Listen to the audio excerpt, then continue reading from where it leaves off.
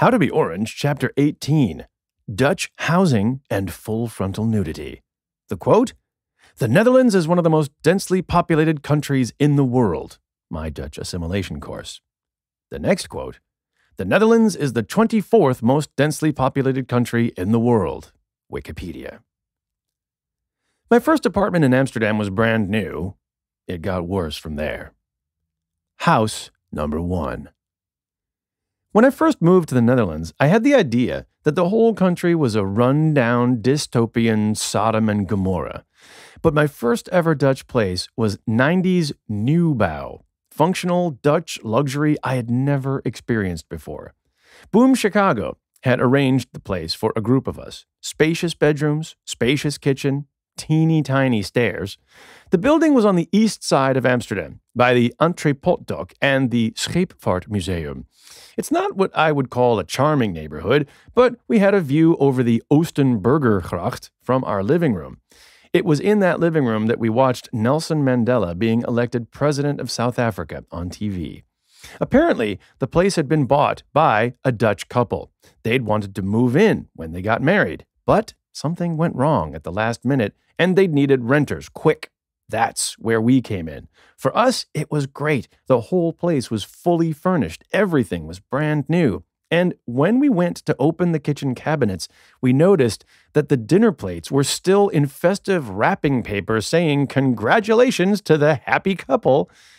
At one point, we had to deliver our rent to the former bride-to-be. She was a tall, blonde doctor, and apparently he was a doctor too. Cautiously, we asked, what had happened? She told us he'd had a fear of commitment and backed out of the whole relationship. And then we got a long and spirited rant introducing us to her theory that as women have become liberated, Dutch men have become cotton ball vatjes. Ah, Dutch relationships. Sometimes they giveth, sometimes they taketh away. A few years later, I was living in a place my roommate had found. We were subletting from a woman who'd moved in with her boyfriend. It was a nice place, fully furnished, and it was all going well until one night there was the woman crying in our living room. "We broke up," she explained. "He threw me out."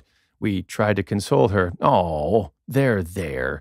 And around midnight, still sniffling, she looked up at me and said, "Well, I guess I'll take my old bed. Where are you going to sleep tonight?" House number 2. In the second place Boom Chicago arranged, there was an even bigger group of us. This was right behind the Victoriaplein in the Rivierenbuurt district.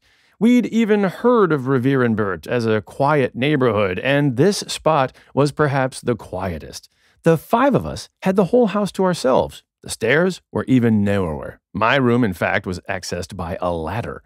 The south-facing balconies looked out onto the lush green courtyard, and as soon as we got there, we flung open the doors and cranked up the Eurythmics. It was perhaps 15 seconds before angry banging began. It was not the last time the neighbors would protest at us loud Americans. Our second place was the first time I'd encountered a phenomenon I'd never heard of before, the rent police. One day there was a knock on the door. My roommate opened it and announced the police wanted to come in. I assumed it was due to the neighbors complaining about the noise, but no, said the rent police. They just wanted to check the details of our rental arrangement. That sounded even worse. They asked how many of us were living in the place, how many of us were allowed to live there, and how much we were each paying. I said, look, I'd feel more comfortable answering these questions if our bosses were present. They were the ones who'd arranged the rental. The rent police then explained the reason they were there, to protect us from our bosses. That's what the rent police are all about. Not kicking people out, but making sure people are not being made to pay too much. Ha! What a concept. I felt more at home than ever. Our second place was famous. Anne Frank had lived on our street. The Merwedeplein was where the Frank family lived before they went into hiding. As sort of a testament to her memory, there was an old synagogue around the corner, which was, of course, abandoned. At first, we thought of it as a chilling reminder what had happened to the Jewish population of Amsterdam, but after a while, we realized there are still plenty of Jews in the Rivierenbuurt. It's just that, like most religion adherents in Amsterdam, they'd rather be dead than seen in places of worship. I believe the former synagogue is now an auction house. Literally, there are moneylenders in the temple. And our second place was the first time I had to live with the shelf. Dutch people are well known for treating sex as a natural part of life. Less well known is that they have the same adult attitude toward going to the toilet. I come from a country where going to the toilet is known as going to the bathroom. The Dutch have no such linguistic confusion. In fact, in our second house, they'd gone to the trouble of separating out the bath and putting the toilet in its own separate room. This was so that we could learn to say, "I'm going to the toilet," and so that the process of pooping could be made unavoidably, distractingly pungent. Our toilet chamber was designed to be as tiny as possible. Frequently, my knees would knock the birthday calendar from the door. The exhaust fan was a lovely antique, possibly on the World Heritage list, since it was clearly impossible to update it or renovate it in any way. It was a callback to an earlier time when exhaust fans were scheduled to revolve based on the lunar calendar. Once a month, you might hear the exhaust fan make a small "erp." And then, of course, there was the famous Dutch inspection shelf. As I've read, it was designed as a shelf to inspect one's poop. When Freud invented the term anal retentive, it was well possible he was referring to a Dutch patient, whereas the rest of the world finds such a practice scatological and repulsive. The Dutch seem keen to pride themselves on what they've accomplished. Granted, the inspection shelf is not as common these modern days, but the Dutch do still make inspection shelf toilets. Recently, I went on a trip to a home improvement center, and there they were on display. I had to check if maybe these were old models that someone was trying to get rid of, but no, they were new. Clearly, there's still a demand for the Dutch poop pedestal. The reason we needed a replacement toilet was that in our current house, we still have an old inspection shelf toilet. Our house is like many old Dutch houses built on sand. It leans over to one side. Thus, our toilet shelf has become more of a toilet slope, angled backward. Or if you will, it's like a toilet stunt ramp. Every time we flush, it's an adventure. Will our brown heroes make it over the edge into freedom? We still haven't replaced that toilet, partly because I'll miss the excitement. Americans have been accused of being loud and arrogant, as summed up in the phrase, "they think their shit don't stink." This may largely be true, but at least the shit in America is submerged in water. House number 3. My third apartment in Amsterdam was a short stay. For a few weeks, I lived right in Amsterdam Center on the Nieuwendijk by the Singel. It was a 17th century building, straight from the Golden Age, and it hadn't been properly fixed up since then. Trying to feel at home in that tiny space was like trying to atone for some previous sins, specifically the sins of being too loud the year before. That apartment was the noisiest place I've ever experienced. I had no problem hearing everyone in the building having sex. On Queen's Day, it was so loud outside, the walls were vibrating, and not in a good way. I'd woken up from the Queen's night party the night before, and soon I realized I was in the epicenter, ground zero of the noise quake, right in between a stack of speakers blaring house beats and a concert stage that they'd set up for Dutch Schlager music. It was not a good match. For anyone who's ever considered being hungover and then remixing the awful, saccharine Dutch smartloppen with poorly syncopated house beats, I do not recommend it. Luckily, it was Queen's Day, so I left the house and continued drinking. I moved out the next day. I knew someone who happened to arrive in the Netherlands at the end of April, and her first impression of the Dutch was Queen's Day in Amsterdam. She said, "I was like, is every day going to be like this? I guess it's true what they say about Amsterdam." But of course, not every day is like Queen's Day, now King's Day, in Amsterdam. Even in Amsterdam, it's not the same everywhere you go. If you want the true meaning of the holiday, go to where the kids are. In my experience, it's the best selection of flea market items, and it's a wondrous celebration of creativity as the kids try to earn all your loose change. They'll play drums or dance ballet, they'll offer games of skill, and they'll even give quirky high-concept performances. I once encountered a group of girls around the age of 10. They were all asking 50 cents to look inside a tent labeled Peep Show. This seemed all kinds of wrong, but they got my 50 cents. I stuck my head in the tent, and there was a group of girls dressed as baby chickens saying, peep, peep, peep. In the Netherlands, even the kids are politically incorrect. House number 4. Next came my experience outside the Ring Road.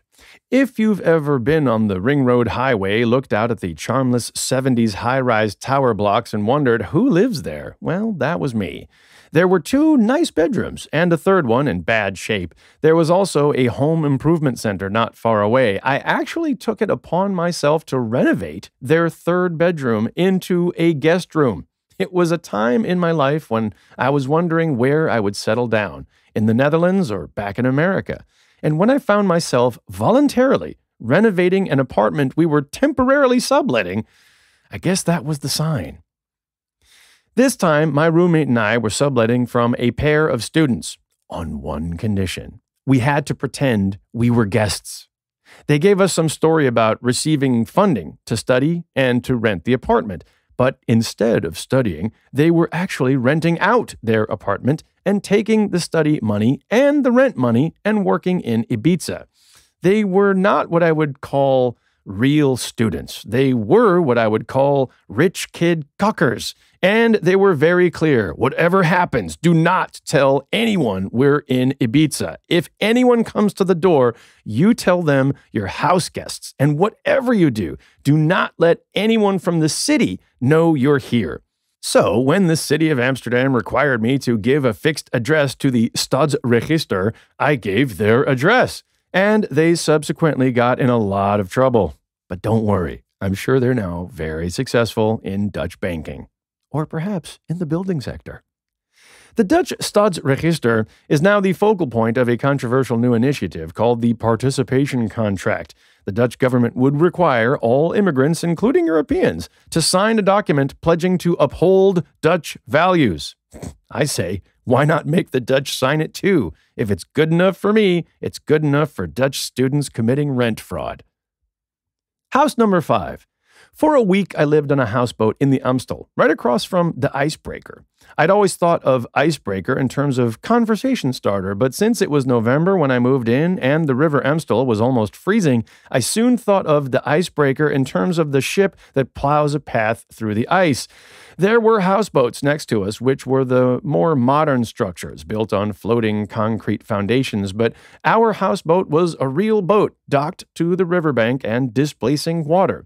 I'd enter through the wheelhouse and the kitchen. Then I'd climb down the stairs into the ship's hold, which was the main floor. I remember looking out the porthole windows and seeing the water less than a meter under my nose. It seemed surreal to me. For one thing, the whole city was under sea level. To park your home under river level just seemed like tempting fate. It was actually surprisingly spacious and comfortable, but I had to move out after a week. House number 6. In 1997, I came across the nastiest apartment in Amsterdam. It was in the east on a street called Vrolijkstraat, or Cheerful Street. If anyone had ever been cheerful there, it would have been a long time ago. The place was in a row of 19th century working class houses, some of which were being gutted and fixed up. Not ours. The front door opened and the stairs smelled like a wet cave. The crooked staircase led us up to a completely empty apartment, except for the balcony, which was completely full of pigeon shit. Years of pigeon shit. Pigeon shit atop stacks and stacks of pigeon shit. Our jaws dropped. There was a net to keep the pigeons out, but someone had clearly ripped a hole in it. Obviously, that someone was the pierced and unwashed woman showing us the place, who explained, "Pigeons need a place to live too." Taking note of our still dropped jaws, she casually suggested, "You can clean it if you want." Somehow, my roommate convinced me to take the place, with the rationale, we just won't go on the balcony. And anyway, the floors are beautiful. And he was right. The solid oak planks were lovely. And when we arrived, they were gone. When we moved in, they were just gone. That was my introduction to the Dutch version of unfurnished. They even take the floorboards. There was just particle board laid over the crossbeams.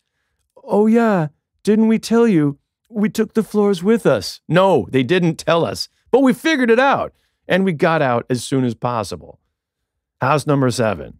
From the east side, I moved to the northwest in the charming neighborhood called Bos en Lommer. Here, we found ourselves renting from a circus duo named Vincent and Marley. It was a nice big place, but there was a catch. The circus wasn't doing so well, so they had moved into the tiny storage space upstairs to live rent-free, and the deal was we had the place to ourselves unless they needed to use the toilet, or unless they needed to use the kitchen, or unless they needed to rehearse their act in the spacious living room. To be fair, they were on the road a lot, so it was a pretty good deal for us. And when they'd rehearse, it was amazing. He was a huge dude with a Hans Klok hairdo, and she was a tiny Eastern European girl with a lot of makeup. We'd wake up hung over on a Saturday morning, and he'd be throwing her all over the place, kicking the coffee mug right out of my hands. We loved it. House number 8. Vincent and Marley started getting paid more, so they moved back downstairs and kicked us out. That was around the time I fell in love with a Dutch woman who owned her own apartment. I moved in almost immediately. The apartment was also in Bos en Lommer, now called Bolo. It was on the 3rd floor above a tram stop. Our downstairs neighbors, right under us, were from Aruba, from a family that seemed to keep growing. The father was a brown, pudgy man with wild hair and a penchant for loud Latin music. Music with a lot of bass. He wasn't the only one in the family with this condition. One day, their family had grown into the storage space above us with a teenage boy who liked deep house with a lot of bass. We'd just had our first child, and our bedroom was being bombarded constantly from above and from below. We'd be polite and knock on the door below. The father would always accommodate by turning the music down, not realizing that the bass was still as prominent as ever, and this process repeated itself constantly. On one Saturday afternoon, we'd finally gotten our 6-month-old to lie down for a nap when the bass kicked off again from below. Our daughter woke up right away. This time, we thought we'd do something different. We'd all go downstairs to knock on the door. We weren't sure what the neighbor was doing with the music so loud on a Saturday afternoon, but we soon found out when he whipped open the door and said, "Yes." He was stark naked with a condom in his hand. But apparently, he hadn't expected to see me and my wife. And he certainly didn't expect a 6-month-old girl. "Okay, I'll turn it down," he said. "No," my wife insisted. Leave it just like it is, and come with me." The naked neighbor trudged upstairs with us, and we ushered him into our bedroom being bombarded by sound waves. It was at that moment that he got it. Months' worth of sympathy and shame flooded into his eyes as he said, "Nou, dat is wel gehoorig." Yes, it's pretty loud. He looked at us with a quizzical expression that seemed to say, "How did you survive?" We looked back at him equally quizzically, saying, "We don't know." And then he went to put some clothes on. House number 9. Soon after we solved the noise issue, we were invited to leave our apartment. A developer wanted to renovate the building, and he wanted to pay us to go. So we went. We'd already identified the house of our dreams, and we wanted to buy it. In fact, the owners were selling the entire building. Did we happen to know anyone who might want to buy the building with us? And as it happens, the answer was yes, my father-in-law. He was looking to buy a house around the same time that we were. He liked the place we'd chosen, and he wanted to go in on it with us. Would I be willing to move in with my wife's family? It all seemed so old Europe. On the plus side, I was looking at my father-in-law thinking, live-in babysitter. He was looking at me and thinking, compulsive stoop cleaner. We'd ended up having to do some renovations to get the new place ready. That would involve us moving into my father-in-law's old house on the Heimoniestraat for 6 months. Meanwhile, he would move into the finished part of the new place to supervise the work. He'd convinced us that the normal contractors were too expensive and that the cheaper Eastern European workers were just as good. I remember a van with the logo Bouwen met Polen, building with the Polish. Next to the logo was a picture of a man tearing down a wall with a sledgehammer. Not the best marketing campaign for building. House number 10. We finally moved into our new home in June 2003. We surveyed the work, which seemed mostly good. True, the shower on the 3rd floor turned out not to have been properly sealed, and we'd later have to pay for years of hidden water damage.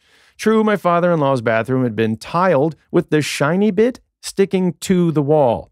And when we moved in, they weren't finished yet. Specifically, there were big nails sticking out of the fence where our kids would play. "No problem," said the Russians who were working on that project. The Russians just needed to go out for some supplies. They announced that they needed to drive over to the hardware store and then they'd be right back. They were not right back. After a few hours, they showed up battered and traumatized. There'd been a car accident, apparently. The accident had involved a tram. In his heavy Russian accent, our man explained exactly what had happened. "The tram! It came out of nowhere!" Despite the rails in the middle of the street, normally a pretty clear indicator of where the tram might be coming from, the Russians had been foiled.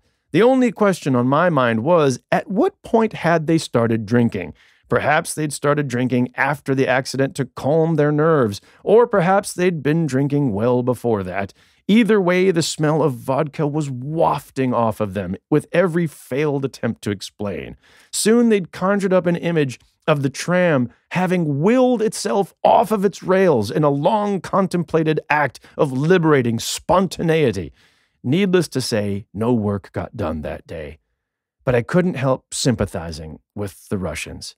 After having dealt with magically gift-wrapped dish sets, disappearing floorboards, and living room circus acts, who's to say that there are no flying trams in Amsterdam?